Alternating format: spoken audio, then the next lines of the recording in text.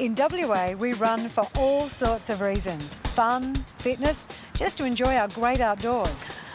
Well, next weekend, I want you to pull on your runners and join me in a really unique way to remember some very special West Australians in the lead up to ANZAC Day.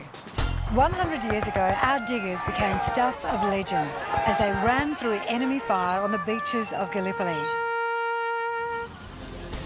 Weaving its way through Kings Park on the 19th of April, the 5 or 10k Gallipoli run is a way for us to get out and actively commemorate servicemen and women who put their lives on the line to protect our nation.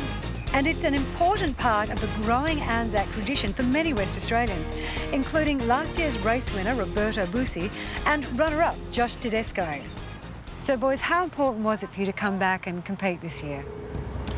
Well, Chris, is the 100th anniversary of the Gallipoli landing, where unfortunately more than 1,000 WA lives were lost. So I believe it is very important for us to acknowledge it. Also part of our freedom is due to their sacrifice. Kings Park is the hub of our ANZAC Day activity here in WA. And for Duncan Warren, a former digger and now keeper of the ANZAC Memorial, the Bankwest Gallipoli run is more than just setting out for a jog. So Duncan, how long has the race been going and why is this race so unique?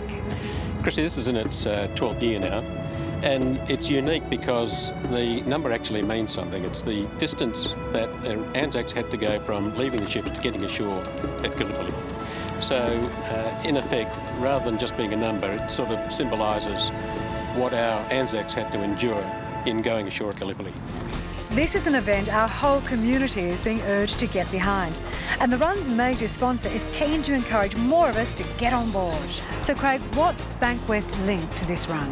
Look, we felt that the Gallipoli run was a fantastic event for us to be supporting. It's about supporting WA organisations, Legacy WA, the RSL and Athletics WA. I'm very proud of the $50,000 that's been put towards those charities since we've been involved.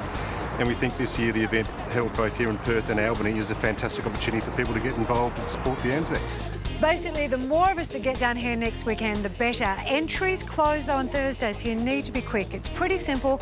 All you have to do is log on to our website and click on the Bankwest icon. And there's also some details there about that run in Albany that Craig was talking about.